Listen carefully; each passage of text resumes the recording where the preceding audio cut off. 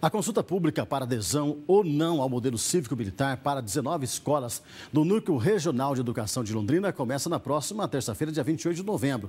As escolas que já aderiram a essa forma de trabalho nos municípios da região registraram um crescimento considerável no IDEB. O Índice de Desenvolvimento da Educação Básica. O Silvano Brito, explica tudo isso para a gente. Silvano, isso indica que está funcionando, né? Escolas cívicas militares aí estão funcionando.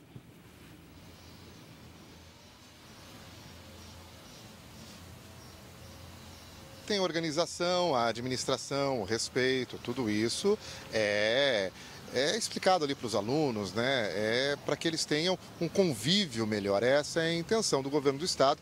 Londrina possui hoje 17 escolas no modelo cívico-militar, outras 15 daqui da cidade estão cotadas e outras também da região, como você falou, são 19 aqui na região. E a votação, ela vai acontecer no dia 28 e 29 de novembro, com a participação de pais de alunos e também os funcionários das escolas e até os alunos maiores de 16 anos.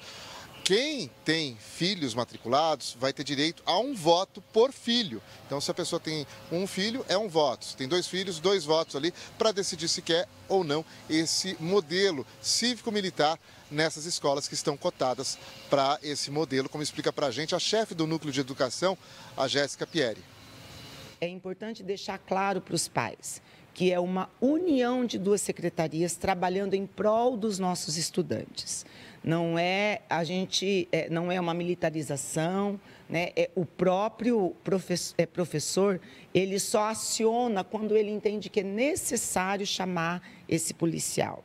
Muitas coisas são resolvidas ali dentro pelos policiais que já têm o traquejo, o manejo de conversar com os estudantes. Eles fazem a entrada e a saída dos nossos estudantes, garantindo uma melhor segurança. Nós temos hoje 17 escolas no núcleo de Londrina que são cívico-militar.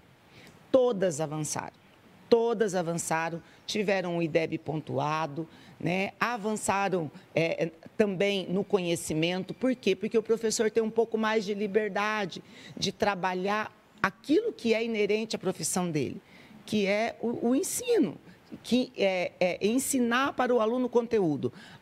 Essa questão, na verdade, de comportamento, de humanidade, os policiais podem fazer aí com mais presteza.